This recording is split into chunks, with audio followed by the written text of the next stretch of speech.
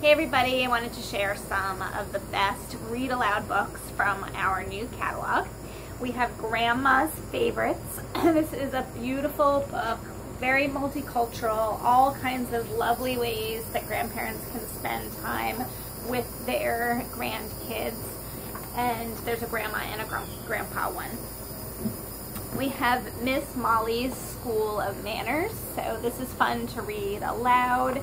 It also talks about how to be polite and all kinds of different manners that you can learn in a really fun, silly way with your kiddos.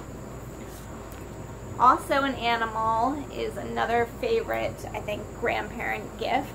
It's by the same author as Animal-y, if you've seen that one.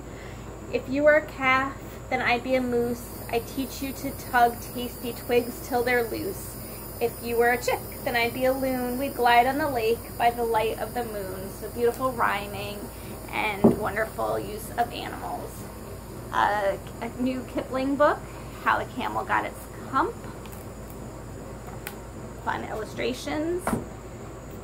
New to our Read with Usborne, there's a whole bunch in this series, so make sure to check them all out. This is Icarus. There's also a Thor. Lots of fun new ones there. Pop-up, we have Snow White. Look how fun and beautiful the pop-up is. Build Me a Home is one of my very new favorites.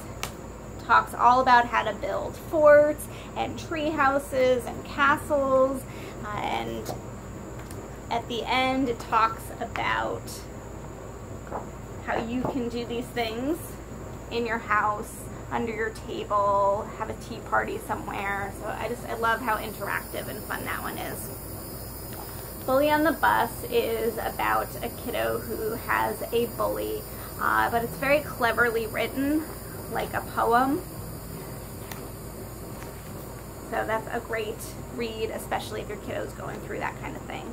Constantino, this is our new favorite. The boys and I are reading it. They beg me each night to keep reading. There's always a cliffhanger.